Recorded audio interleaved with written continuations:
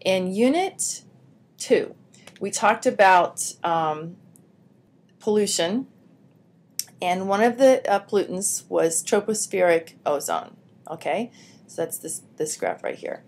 In Unit 3, we talked about the hole in the ozone layer, and so we talked about ozone in the stratosphere. That's this right here. And now this unit, we've been talking about global warming and the greenhouse gases that contribute to, that absorb infrared radiation and serve to warm the atmosphere. All right, so we've talked about 3 different occurrences basically in the atmosphere, and I want to make sure that we don't get them all jumbled up and confused. Okay, so a lot of times people get, first of all, stratospheric and tropospheric ozone issues confused. Then they get the whole ozone business confused with global warming. So I want to, first of all, to remind you that we talked about this before, that the tropospheric ozone is due to pollution, mostly car pollution.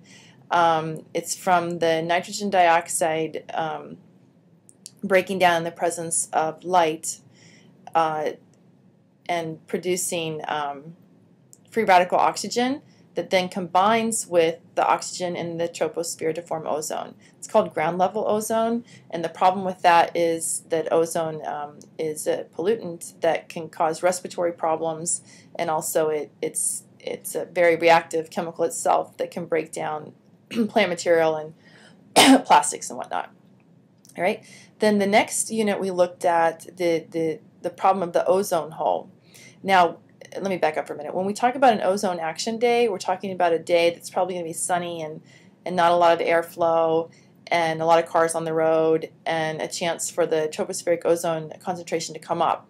And remember that it comes up and then it goes back down overnight because the ozone reacts away so fast. Okay, so ozone contributes a little bit to the tropospheric ozone has a very small factor contributing to global warming. More ozone will it is an IR absorber. It will absorb infrared radiation, but it's a pretty small factor.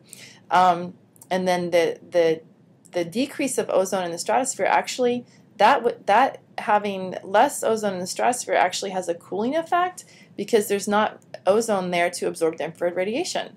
So the hole in the ozone layer has nothing to do with warming up the Earth. Actually, it would serve to cool the Earth. So that's why this is going in a cooling direction. The stratospheric ozone, a decrease in the stratospheric ozone would cause a cooling effect because there would be less ozone to absorb the infrared radiation.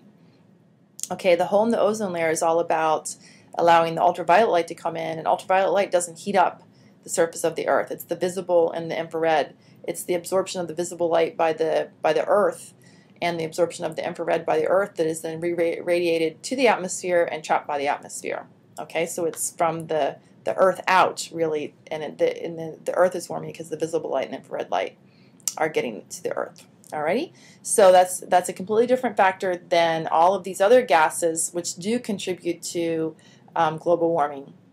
The biggest contributor is carbon dioxide, followed by methane, nitrous oxide, and then the halogen-containing gases. And remember, the halogen-containing gases, those are the CFCs. Those are the gases that were put into the atmosphere by aerosol cans and refrigerants, and they do affect the stratospheric ozone because they break down the ozone when they themselves break down and you have the chlorine free radicals, but they also absorb infrared radiation. So they have more of a warming effect on the atmosphere because they absorb infrared radiation. Okay, we're doing something about this. We're limiting the halogen-containing gases that are produced anymore, and so this is in the works. It's just going to take a while for them to fully be removed from the atmosphere.